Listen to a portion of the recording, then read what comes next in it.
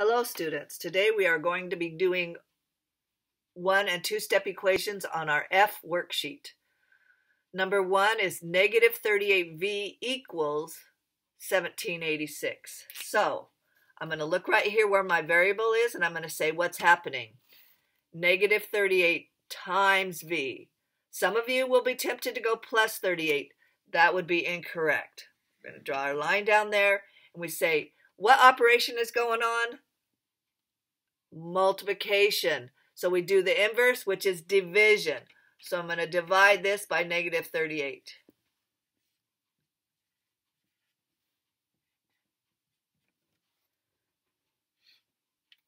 Okay, I get my handy dandy calculator and I put 1786 in there and I divide it by 38 and then I make sure I put the plus minus right there.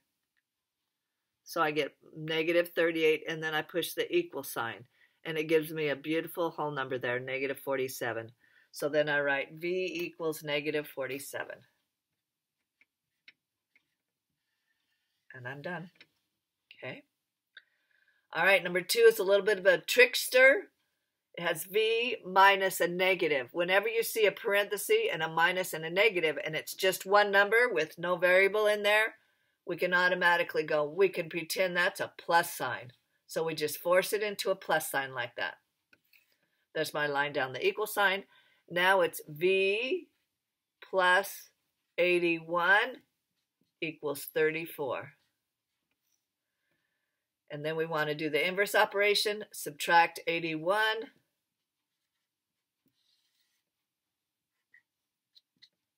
That goes away, and then we say v equals 34 minus 81. So we're going to use our handy dandy calculator, 34 minus 81, negative 47.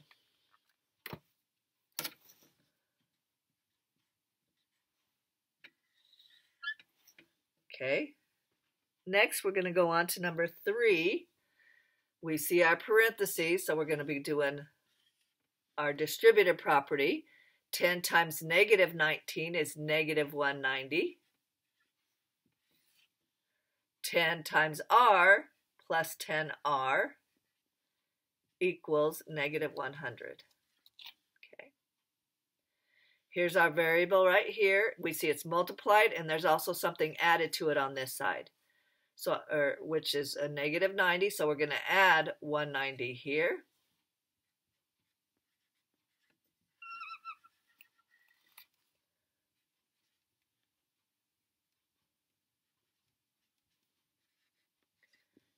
R equals 90, divide by 10,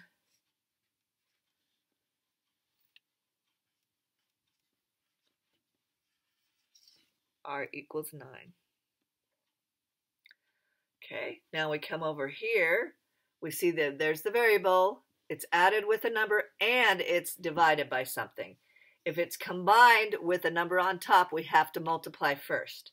So to get rid of the 5, and again, we multiply by 5, not 7. We don't really care what's over there right now. We focus on just the side that has the variable.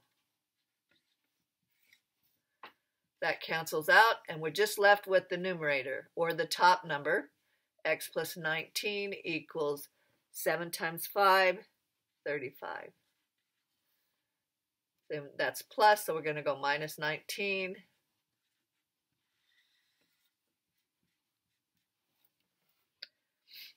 Then if we want to use our handy dandy calculator, 35 minus 19, 16.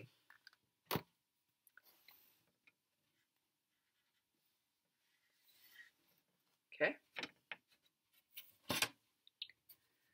Next, we're going to go ahead and go on to the back side.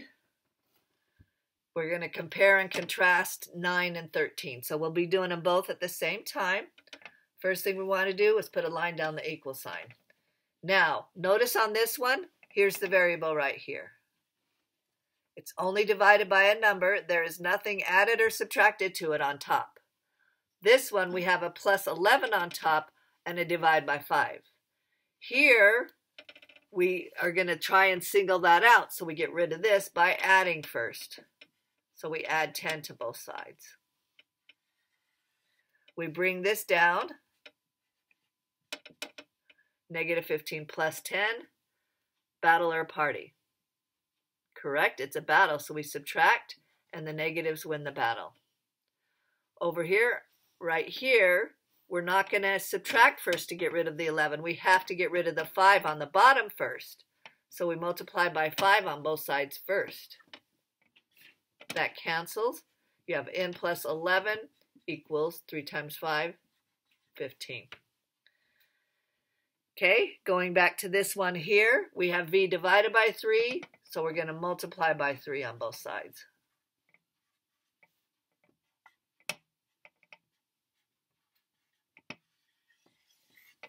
Always circle your end answer so whoever's correcting your paper can find your answer. Opposite of add 11, 15 minus 11. And there you have it, okay? This one is very similar to 13, so I'm going to let you do that on your own. You can do this, students. You rock.